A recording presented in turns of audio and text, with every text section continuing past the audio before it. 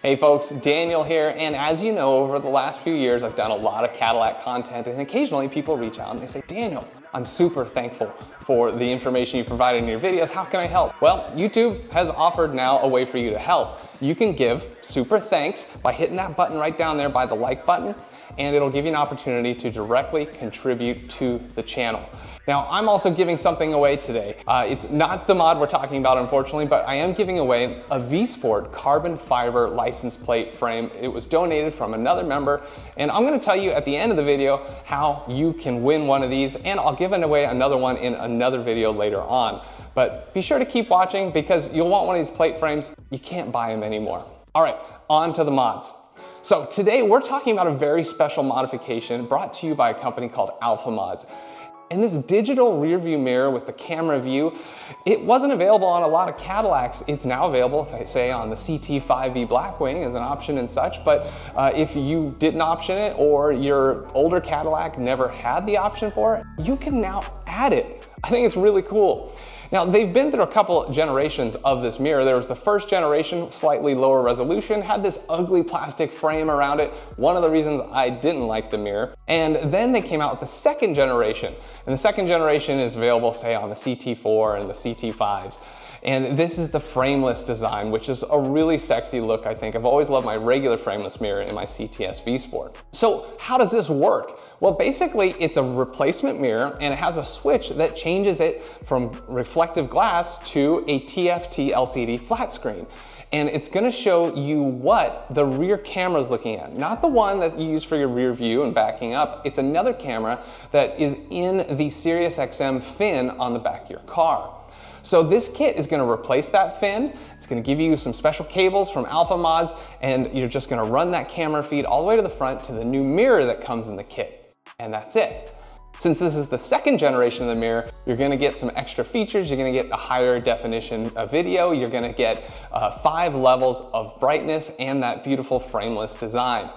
It's really cool to have this because you're gonna see more than you normally see with a regular review mirror, and the view isn't gonna be obstructed by, say, the headrests in the back or people sitting back there, or like me, dark tinted windows.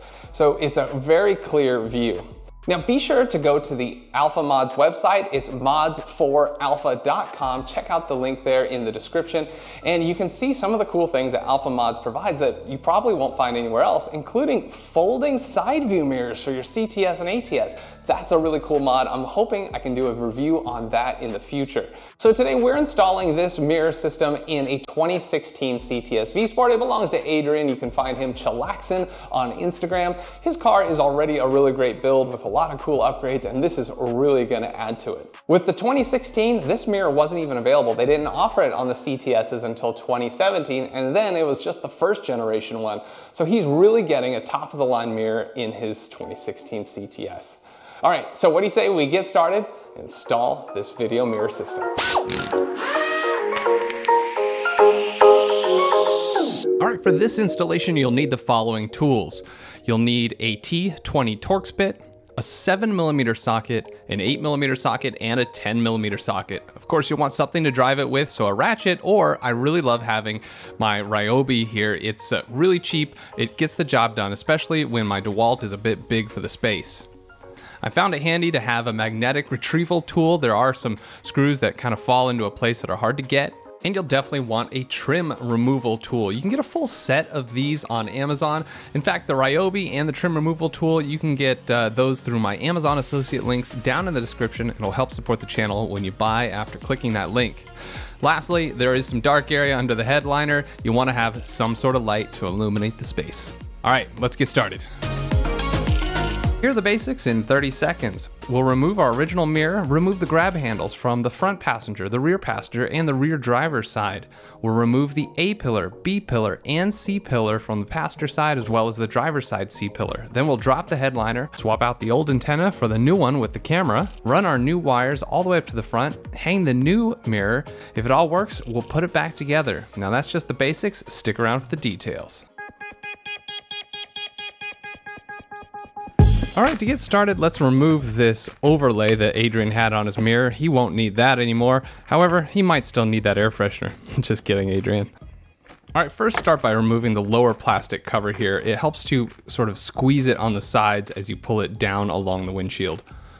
And then the top part is pretty easy to remove it as well. Just work it around and it'll pop right off.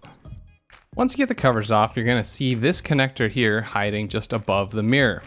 It just slides out of its resting spot, and then you can disconnect the connector by pressing on the tab on the back side. It's so easy, I can do it one-handed. Then you can take that connector and the little mounting piece, you can remove that from the connector and use it again later. Underneath, you'll see the T20 Torx screw. You'll just want to remove that. Once the screw's out, just lift the mirror towards the roof and it comes right out. Now grab your new mirror. Notice it has an extra plug on it. Going to hook it right back on the spot the other one was on, and then we'll install that T20 Torx screw. Reconnect the power, same connector that was there before, and try to position it wherever you can. You can reuse that one mount if you have it. And what's left is this plug, which we'll plug in later after we've added the new wire from the antenna. Now let's remove the A-pillar. Get underneath the weather seal here and use your trim tool to get started and just pop it off. It's just on there with some clips. It's no big deal. It's not really likely to break, but don't pull it away right away. You need to disconnect the tweeter first. Look up in here, see this little tab? Hit that with your fingertip and that will disconnect from the tweeter. And now there's one more item, this hook here. So just unhook it from the A-pillar. And now the A-pillar is free to come out. It's kind of wedged down by the dash and windshield.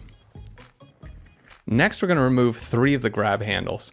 Adrian's car has been apart before up here, so just pry here on these little plastic covers. I think his are installed upside down actually. They usually sort of just hinge down. But once you're there, remove the 2 8mm bolts. This is where my DeWalt is super handy. Once those bolts are out, you should be able to just pull the handle straight out of the roof. It's got some barbed bits that go into the roof there. And that's it. Just repeat that now for the passenger rear handle as well as the driver rear grab handle. Next, we'll get part of the B-pillar out of the way. You only really need to get this top section out of the way. You'll see I pop off the lower section. It kind of came off anyway. Not totally necessary, but if you need to, you can get it out of the way to get the upper section away from the roof liner. That's all you need to do. It's stuck there with the seatbelt anyway, so don't need to mess with it further.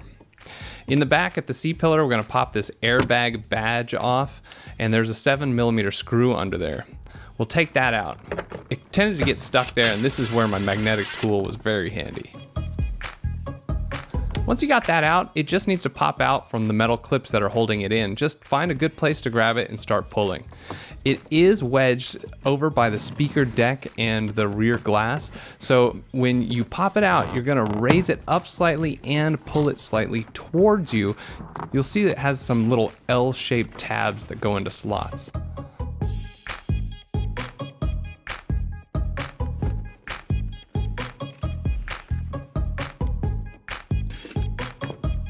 Also be aware there is this down here with the plastic trim. It wasn't like that on the passenger side with Adrian's car, but your car probably has it on both sides. Now that you got all the necessary pillar covers off, we can start lowering the headliner. The headliner is just held in by clips in various locations. Just reach up in there, feel where they're at, but try not to pull on the headliner where there aren't any clips. You could possibly crease it. I found it helpful to fold down the rear seats. You don't need to drop the entire headliner. You mostly will access it here from the rear passenger side, so you can get to the bolt that holds the antenna in place as well as the connectors for the antenna. Not shown is me unclipping the wires from the roof, but once you do that, you'll disconnect this yellow one, the XM antenna plug, and then this purple one, the power plug. They've both just got little tabs to squeeze and it releases the connector. Then we'll use our 10mm socket to remove the bolt holding the Sirius XM antenna to the roof. It comes out with this little metal piece. Now Adrian's car's been wrapped and apparently they stuck it back on with some 3M double-sided tape. This was pretty confusing as we couldn't figure out why it wasn't coming off. But we used some fishing line and eventually broke through the tape and got it separated. Your antenna should just come right on out. You can see it only has 2 plugs, but the new one has 3.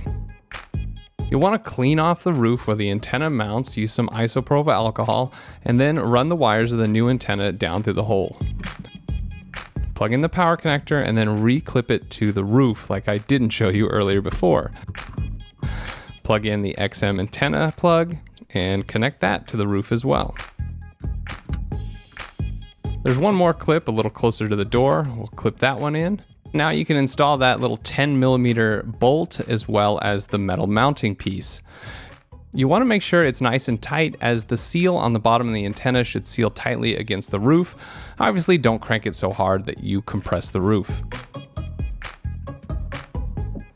Now here's our new connector on this antenna. It connects to the cable with the blue ends that came with the kit.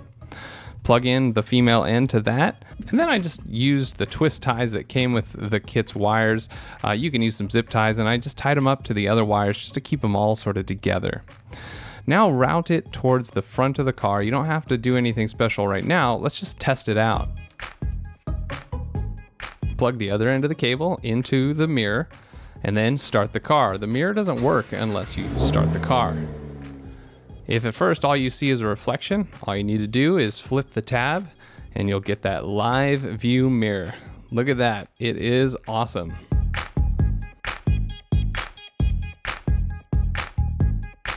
Once you know it works, go ahead and lay in the wires in a nice organized fashion. In my case, I'm using some gaffer tape. It's kind of like duct tape, it just doesn't leave a residue, and I tape down the wires on the top of the roof liner so they don't wiggle around or rattle or anything. Then just put the headliner back in place. Make sure all the clips line up and just tap them back into their position. You'll have to do this a few times all around to make sure it's fully secure. By the way, Adrian's car used to be tan on the roof area, and he had it recovered in this material as well as the pillars. Looks real good. He hasn't found the black weather stripping yet though. All right, time to put those pillar covers back in. Remember, we got these 3 L-shaped tabs. They go down here by the speaker deck. There's also the 2 slots for the clips to go into by the glass.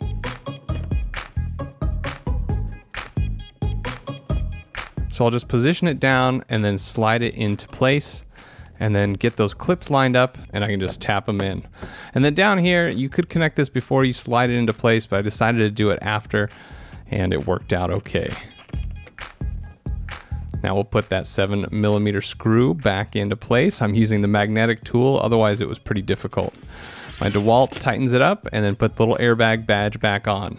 We'll repeat the process with the passenger side seat pillar cover.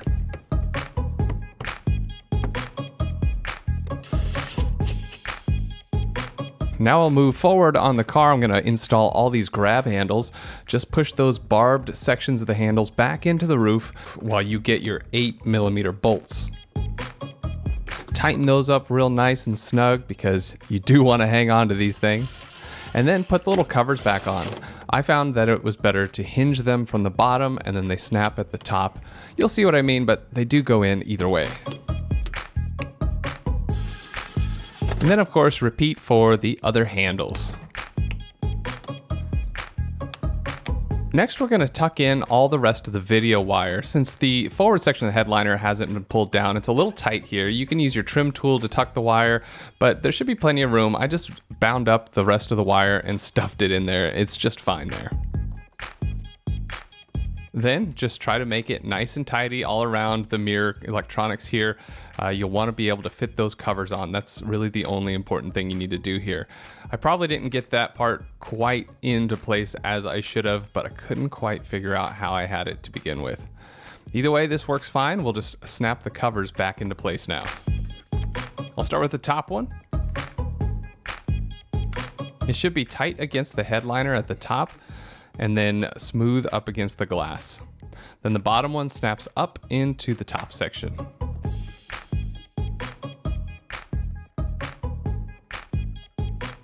All right, that's all done there. Now there's one thing I didn't do, and that is the A-pillar. There's no specific order. I'm putting these back. I could have done this earlier, but let's go ahead and put that back together. Remember this black clip? It clips onto this little white section of the A-pillar. It's a tight fit though. Tuck the lower part of the A-pillar down by the dash and the windshield, and then hook this plastic clip on there.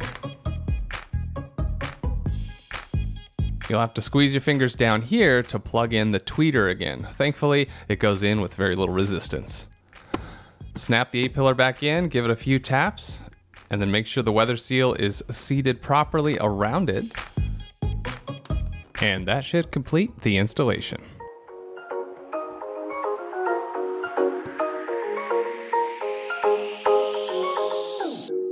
All right, folks, that's it for the GM Liveview mirror. Pretty straightforward install, I would say. I haven't actually dropped the headliner before, so it was kind of fun and interesting, if you like that sort of thing.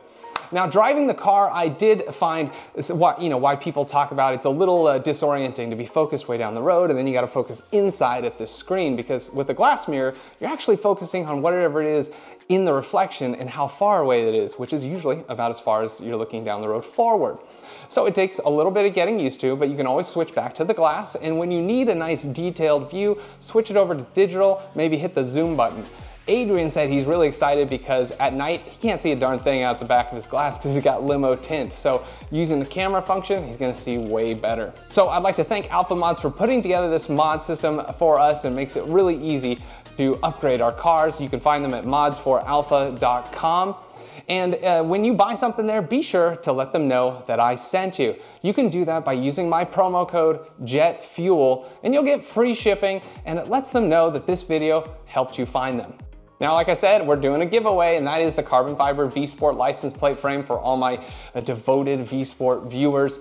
These were donated from somebody that used to have a V-Sport and wanted somebody who currently has a V-Sport to love them as much as he did. So he sent them my way so I could do a giveaway in this video and a future one. Remember, you can't get these anymore. They did come in a little rough, but I polished them out, put a ceramic coating on them. So they're not perfect, but they do look pretty good, as you can see in the video. Now, if you want a chance to be a random winner, all you gotta do is hit that like button there, be a subscriber, of course, and then in the comment section down below, I want you to type, "Thanks Aloha Mods." That's it. Thanks Aloha Mods. If you're the winner, I'll reply to your comment, and we'll get in touch. My email is jetfuelonlychannel@gmail.com, and we'll get your address and send it right out to you. Now, there's one more plate to be given away, and it will be in another Cadillac video in the future sometime. So if you want to know when that video comes out, you might want to hit the bell so you can be notified of future videos. All right, guys, thanks so much for watching the Jet Fuel Only channel. We'll see you next time.